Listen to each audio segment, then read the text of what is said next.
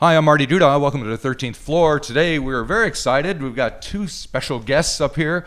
It is Julia Parnell, who is the director of the film about the Chills. The official title of the film is The Triumph and Tragedy of Martin Phillipps. And next to you is indeed Martin Phillipps of the Chills. Apparently in my triumph phase post the triumph and tragedy, I think. Yeah. Good. Yeah. I'm glad I caught you in the triumph phase. That's good. So I thought before we get to talking about the film and about the making of it and all that, we'd show a little bit just so for folks who haven't seen it, because it's about to premiere in a little bit. So let's take a look at a few seconds, which includes, I believe it's Neil Finn talking about the Chills as well. So we'll look at that and then we'll come back in a second. Sometimes in isolated places, amazing things can happen because you sort of believe that, well, maybe no one will ever hear this, so we might as well just do what the hell we want.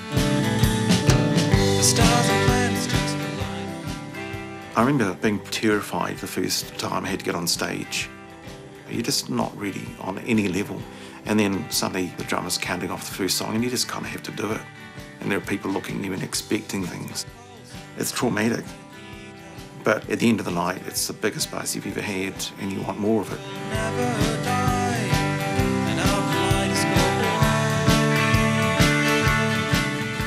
We encountered Martin and his music very early on. I was pretty taken with the sound of the band, and Martin had such an individual style, both musically but also personally.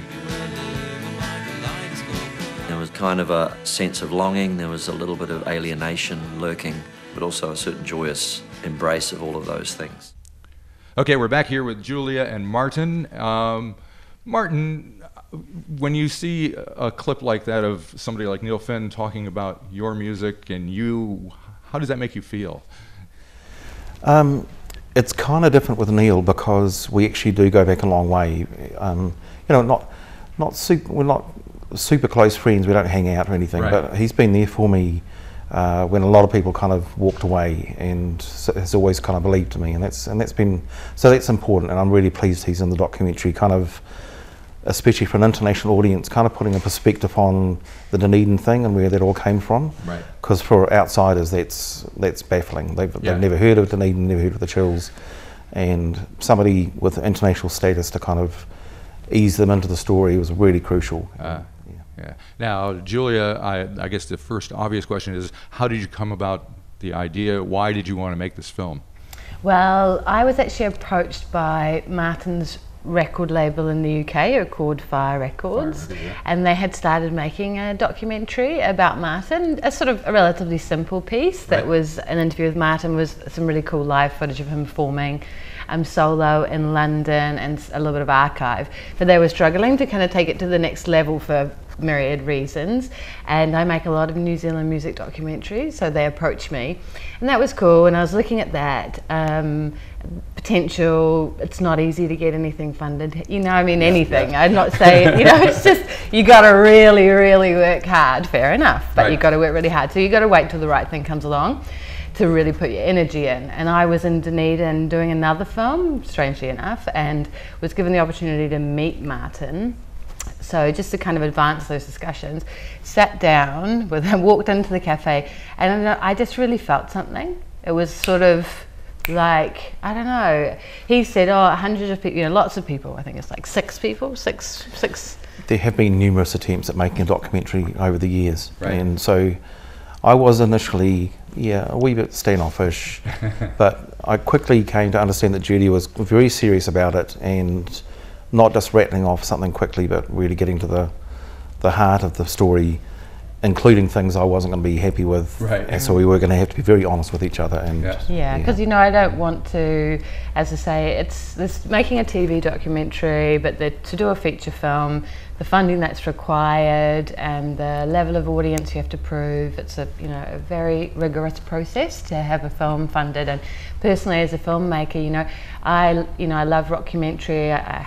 I'm right in the middle of making a massive music series. Music's my bag. Right. But it was about finding a connection that's human. It's about what's the personal story, what's the dramatic question, what is it? And Martin started to tell me a little bit more about where he was actually at in his life, and it wasn't really necessarily a good place. Right.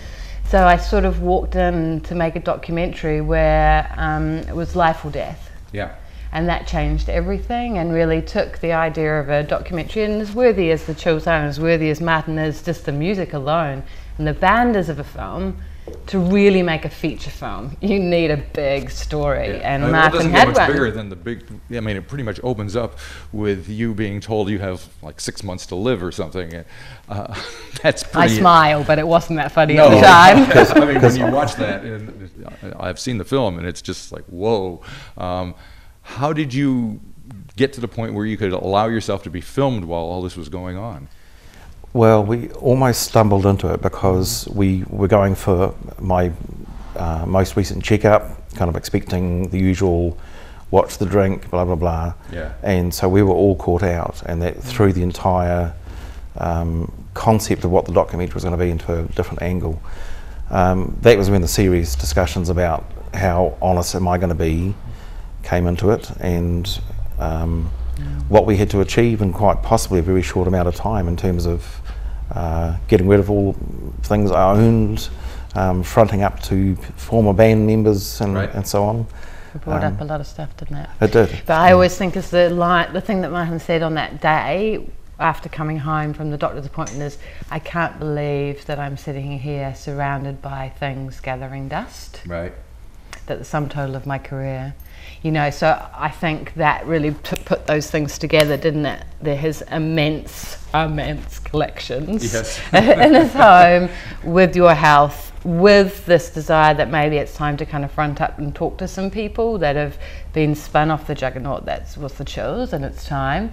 So those three things just really started to make sense, didn't they? Yeah, it did. Well, that's what you wanted to do. Yeah, my only stipulations were that I was allowed to at least point out if it was factually inaccurate, right, and that I would not interfere with other people's memories of events, even if I could actually even prove they were wrong, and it clashed with my story. It's not my role to go back and try and alter people's memories, right, and because that's so much the fabric of their lives now, as became apparent when the interviews started coming through. These people are still impacted by their time with the Chills. Right. So, and that, just as a little aside, that is something which has hit the new band, the current band. You know, I say current, the 15, 20 years with me, with the realisation that these people who are only names, and then that they've seen them on the film now, and that they, you know, that it's a big part of their lives that. It's made the new band aware of the weight of carrying forward the Chills story even more than they were, which is quite important. So, was viewing the film and taking part in the film like therapeutic? Did it change you? I think it really has, actually. I was unaware of some of the awful communication or miscommunications and communication difficulties. That's something I'd take issue with, that I'm not 100% responsible for that. Right. We had, in theory, we had good management around us, other people in the industry who could have said, you guys really should be talking and getting over the stuff. But, you know, at the end of the day, I was head of the band, and I'll take responsibility for that. So there were wounds being opened all around, and I think largely it's been a really good healing process. Yeah. And just, one of the things was, I knew this was my last chance to get any control or say over the story being told correctly. And digging deeply into the archives took a long time and was also quite revealing. But I was the only person who could have said, this goes here in the story. Yeah. So it was important that, as grueling as it was, it's been a 3-year process. To get that done has just been really quite wonderful. And let's talk a bit about how you saw putting together the film and the style, or the actual nuts and bolts of it. How did you approach the making of the film? Well, I mean, it is it's a process, but we decided to, on a technical level, film it with a sort of a floating camera. So it's quite a fluid approach. Martin, we spent a lot of time with Martin, just us in his home, so that would be just a DOP, Tim Flower, and a sound operator and myself. So just the four of us going through Martin's things and really using the items as like a device to go back in time, and that's alongside interviews, again quite fluid interviews with past band members and so on.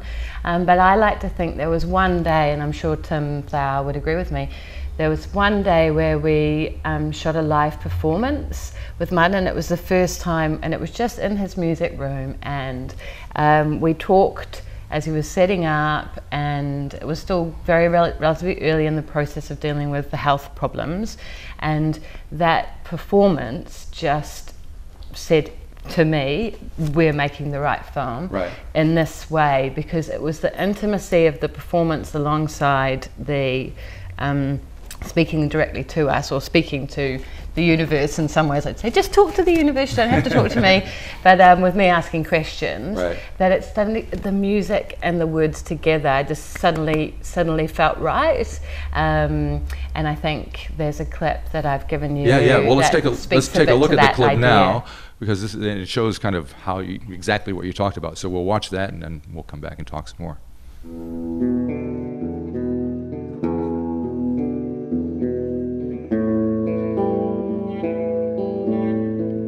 I'm just the pleaser. You sure look pleased. I'm just the pleaser. You sure look pleased. I'm just the taxi driver, and you get driven around.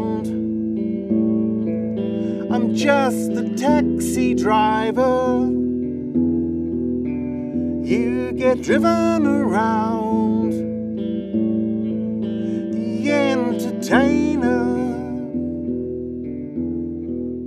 I'll keep you entertained.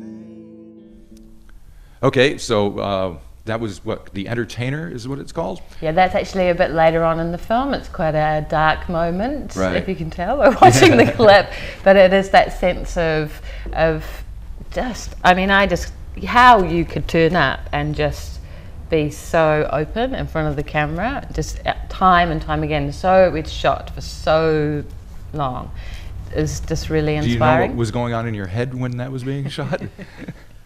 That's always what I'm wondering. Good question. It has been kind of an overwhelming couple of years, so I'm not sure, because at the same time would have been preparing for our trip overseas, which we've just completed, and possibly even recording the last album may have been around that time as well. So extraordinary amount going on, and obviously all the positives and negatives, because there's such a reawakening of interest in the Chills at the moment, and that's great.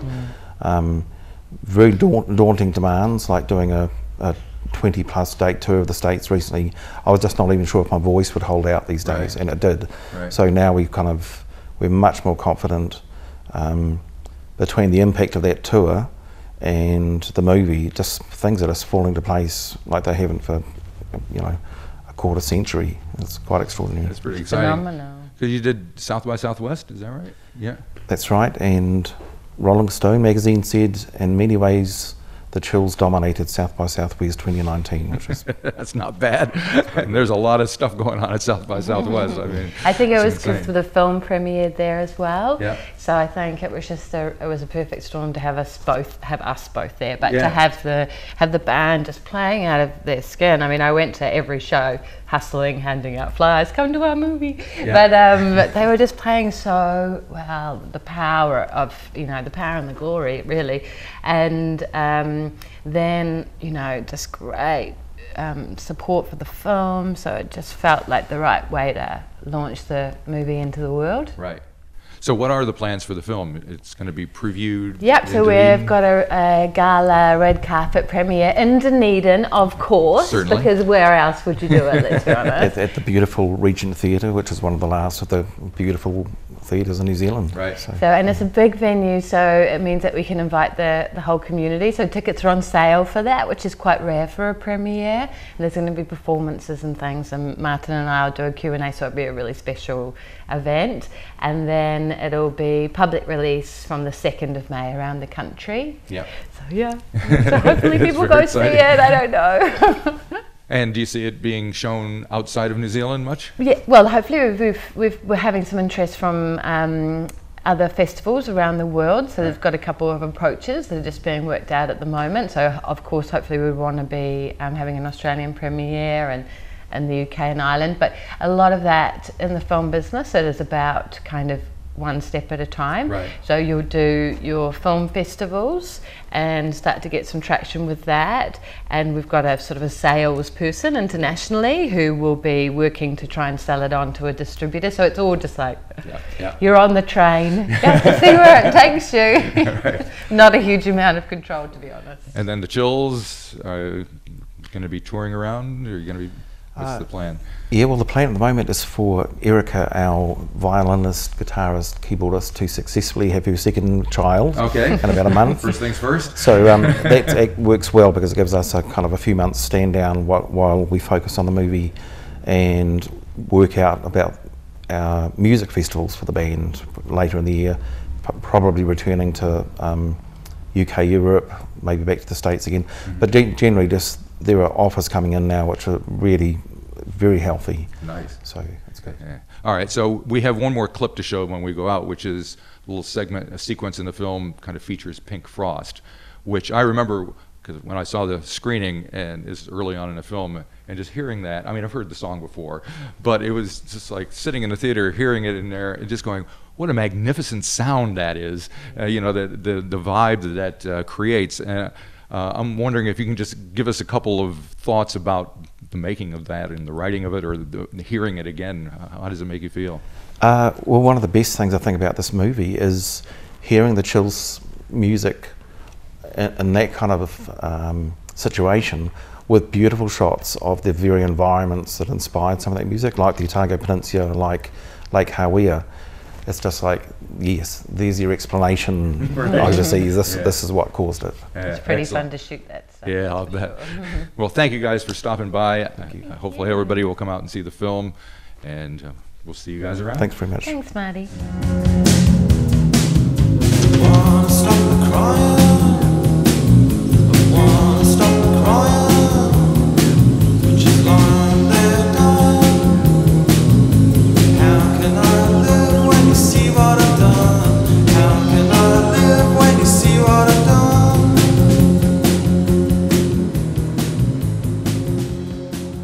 When I listen to Pink Frost, I can definitely hear me as a young man starting to interact seriously with the natural environment of Dunedin, the Otago Peninsula, that sort of low, thunderous noise of surf. Just the recognition that the land itself was alive has always fed into the nature of my music. Pink Frost by the Chills. It's fine art according to me. It's a remarkable song. It defines a whole sort of year of New Zealand music, I think. There was a sort of experimentalism that lineup had that was, I think they went to a lot of new places.